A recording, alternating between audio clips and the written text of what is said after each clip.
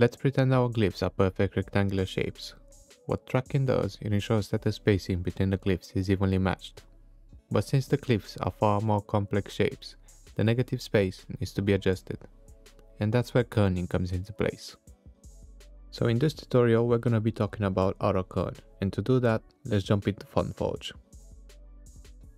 Autokern is a very powerful tool, but it has a few flaws, so I'm going to be showing you my preferred method of using it. First of all, select all the glyphs, go to the metrics tab, select auto width, and set the separation value to 0.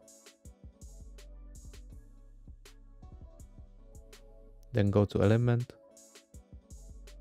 font info, lookups, GPOS, add lookup, then from the drop down menu select pair positioning kerning.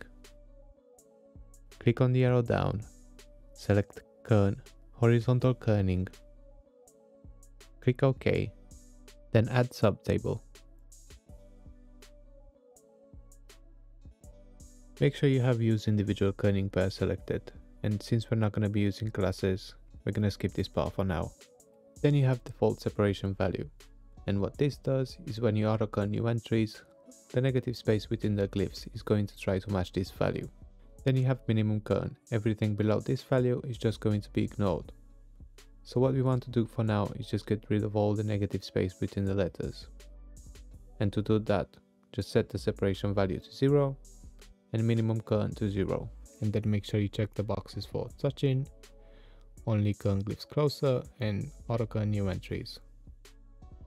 Then below you have two different tables. That's because the kerning needs to be done between pairs. So for example, if you want to kern A, J, you would do it this way, but if you want to kern J, A, you would do it the other way around. So as an example, I'm going to be kerning the letters, and to do that just click and drag over the letters, holding down the shift key.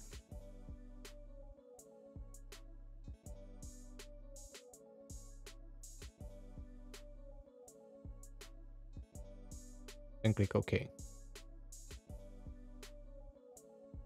Now Autokern has finished processing all your pairs, and since some of them are not correct, as you can tell, it still helps you see what pairs need to be kerned.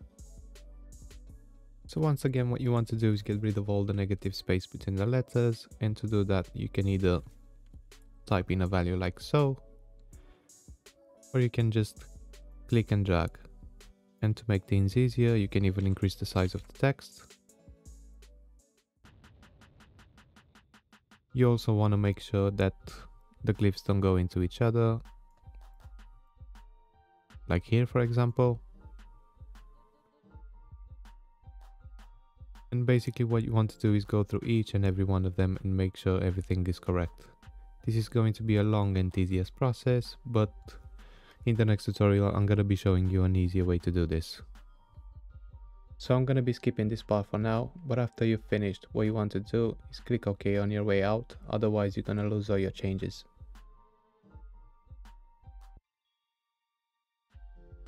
Set the tracking to whichever value you want.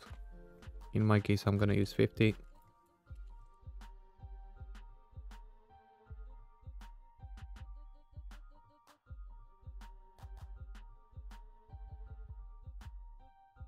What you have achieved by doing this is that all the spacing between the letters now is going to be equal. And of course this is not what kerning is all about, but it is going to help you a lot in the next steps. If you have any questions or you want to meet people that work in similar projects as you, make sure you join my Discord server. The link is in the description box below.